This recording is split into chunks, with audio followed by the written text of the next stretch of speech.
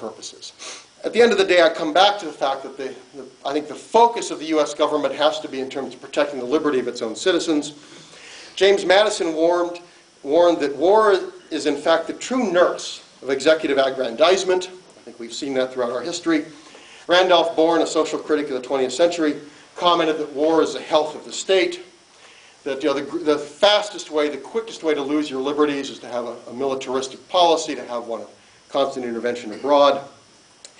So there really are two levels of analysis here. The first is legally, when can we go to war? I would argue in terms of domestic law, certainly self-defense, no doubt about that, including preemptive strikes to defend the United States, responding to attacks by others. I think, however, that those decisions, anything beyond an immediate defensive reaction needs to be something made by Congress, that these are not decisions to be made by the President alone. International law, in many ways, has certain similarities. That is, self-defense and alliance relationships are certainly preserved as part of the United Nations Charter. Beyond that, normally Security Council approval is required, but there's this evolving area of law. And again, recognizing the fact that powerful states can more or less do what they want.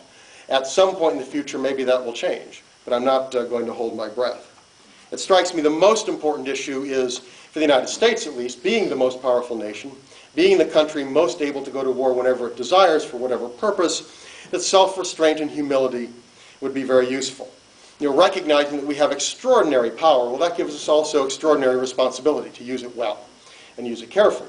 We have to be very cognizant of the costs, the unintended consequences, and the potential dangers at the end of the road of using that power, and that should suggest that we should be very, very hesitant before we resort to power, and only once we make that judgment do we get to the question of whether or not it would be legal to use it. Thank you.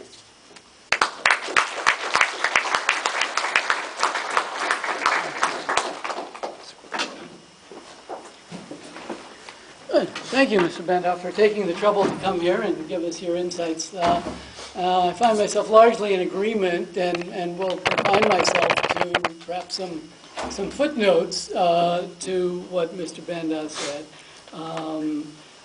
With respect to sanctions short of war, I think he's absolutely right that those can often be ineffective. I mean, this in a way cuts against his argument. I mean, his argument against war would be much nicer if he could say, well, we'll use sanctions instead. But we have to recognize that the sanctions often are of limited utility in achieving the aim, and often the sanctions do cause significant harm, often the kind of harm that is caused by express war. I would just cite one more example, going back a little bit farther, is the sanctions imposed against Rhodesia in 1965 by the Security Council, which was really the first time that was done in the UN Charter era as a way of forcing that government to move in the direction of majority rule in Rhodesia rather than rule by the European minority. And those sanctions were in effect for about 15 years, and there really isn't any great reason to believe that they had a significant impact on the outcome of things in Rhodesia.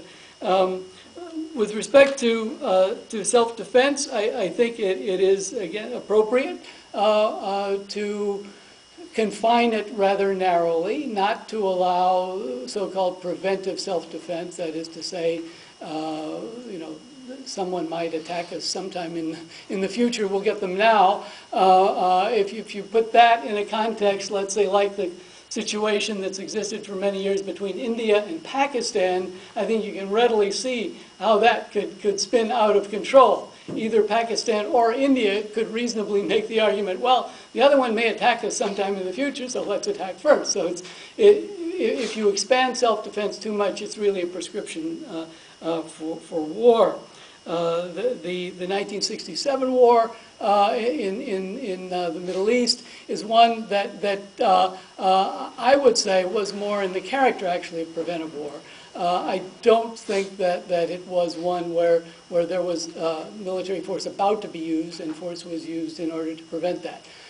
That's the way it was depicted at the time. That's the way it was believed by the major powers. At the time, it was only the Arab states and the Soviet Union that said this is aggression by Israel.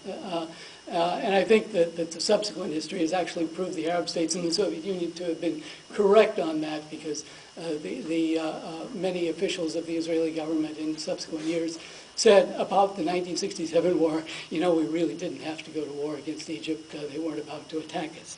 But that points up another major issue that Mr. Bandow focused on, I think, very usefully, and that is facts, how facts are very key in all these determinations. You can very readily go to war if you say the facts are a certain way. And Mr. Bandow mentioned the Gulf of Tonkin resolution, where President Johnson used facts quite creatively in order to convince the Congress that it was necessary to use military force. You might even make that argument with respect to Kosovo with President Clinton. President Clinton, when he announced that the beginning of the operation, the military operation in March of 1999, focused quite heavily on an event in a little village called Rachak, where he said that the Serb forces had massacred civilians. There was subsequently some investigation done about that, and it's very dubious, without going into details, it's very dubious whether there ever was a massacre. But this, if you look at Mr. Clinton's press statements at the time of the initiation of military action, this was his big point was, look what they did in this village, we've got to stop them. Well, did they do anything in that village? You know, maybe yes, maybe no. Humanitarian intervention, for that reason, I think, does need to be limited, as Mr. Bandow suggests. I think it in particular is subject to manipulation for other reasons, and that's why it has generally been disfavored as a matter of international law. You have examples of United States intervention on the basis of preserving the lives even of its own nationals, which is kind of one form of humanitarian intervention. You have that in the Dominican Republic in 1965, where we said we had to send in the Marines in order to protect U.S. nationals. But it turns out most of the U.S. nationals who wanted to leave the Dominican Republic had already left by the time the Marines got there. Same thing again in 1983 in Grenada, where we said we had to go in to protect some medical students who were in danger. Well, it turns out there had been people from the State Department there over the weekend before the invasion convincing the medical students that they were in danger, and there was really no objective reason to believe that they ever were. So, I mean, those fact issues come into play quite strongly. On the domestic side, I think the focus is perfectly appropriate on the Constitution and on the power of Congress to declare war. That was the framers' intent, that there would be a division between the executive and the legislative branches on this issue. The president is commander-in-chief, but that doesn't mean that the president decides when to go to war. And that provision was put into the Constitution for that purpose. There's another actually very curious provision in the Constitution that's also something of a limitation. Among the powers of Congress, in Article 3 of the Constitution, one is to provide for a navy, one is to provide for an army, another is to provide for calling forth the militia to execute the laws of the Union, suppress insurrections, and repel invasions, because there were militia in the different colonies at that time. Nowadays we call them the reserves. And under that provision of the Constitution, there seem to be limitations on what the Congress can do in calling them up. It says they can call forth the militia to execute the laws of the Union, to suppress insurrections and repel invasions. Well, as you're probably aware, there are reserve units in the Middle East quite prominently. And, you know, does that comport with what the Constitution says? To put it another way, could the governor of some state say, well, I don't want my reserve troops to go there? This actually has been raised before and has gone before the U.S. Supreme Court. The U.S. Supreme Court basically decided against the governor of Minnesota in a case in I think the early 1990s when he tried to object to the sending of the Minnesota National Guard to Central America for training, where the governor of Minnesota wasn't too happy with what the United States was doing in Central America at the time, and sued the Defense Department to stop the sending of those. The U.S. and actually won in a panel of the Eighth Circuit Court of Appeals. They read that provision in the Constitution and said, yeah, that's right, the governor has control. It went en banc, and then to the U.S. Supreme Court, and the U.S. Supreme Court said, no, the Defense Department is right. But without going into the details, that was the conclusion. At the international level, as well, I think it's perfectly appropriate that Mr. Bandow points out the strictures on the use of force. The force there as well is to be used for defensive purposes. And there, of course, have been these proposals that he as he called them, the responsibility to protect, proposals that have been kind of widely discussed, but haven't really entered into the corpus of the law.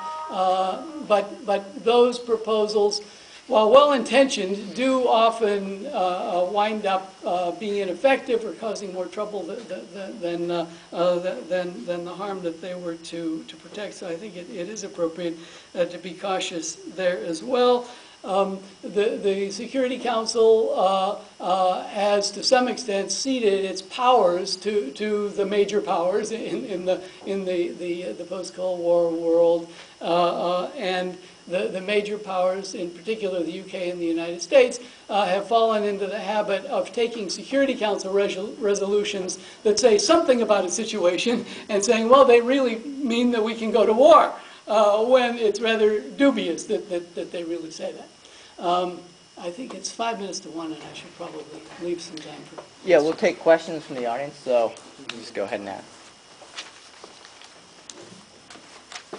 I have a question as to motivations. It seems that the Obama administration during the 2008 campaign promised to limit the executive sort of power, this growth of executive power when it came to going to war.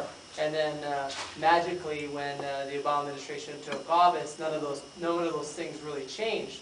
So I'm trying to go beyond the conspiracy. I don't think it's these presidents, whether you're Clinton or Bush or the Obama administration, that are trying to retain this power for dubious purposes. Maybe. Obviously, they have some motivations that they're making these decisions after. How do we, because I have the belief that the executive power when it comes to war has gone too far. I want to limit these things, but as these presidents sit in their position as commander-in-chief and as they're getting information from whether that's national interest, security, or others, they're motivated by these things. I don't think they're just like, how are we going to keep my power? So my question to you is, how do we convince the executive that it's in their best interest, other than these costs that you talked about, that they need to limit the power that they've been exercising for such a long time since Nixon? Well, I don't remember the president ever promising to roll back executive war making. Now, he talked about some of the other anti-terrorism issues in Guantanamo and whatever. I don't remember him saying anything about war making. I think you have to go back to Dwight Eisenhower, to a president who talked about the role of Congress in terms of making these decisions. I think part of it's simply what president wants to have less power than the president before him. For a president, precedent sounds pretty powerful. Well, Bush did it, and Obama did it, and Nixon did it, and so why shouldn't I have the same powers?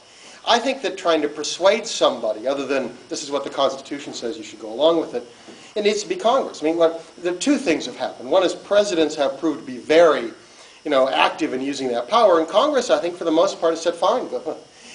Politically, it's a lot easier to say, you go do your thing. If it goes well, we applaud.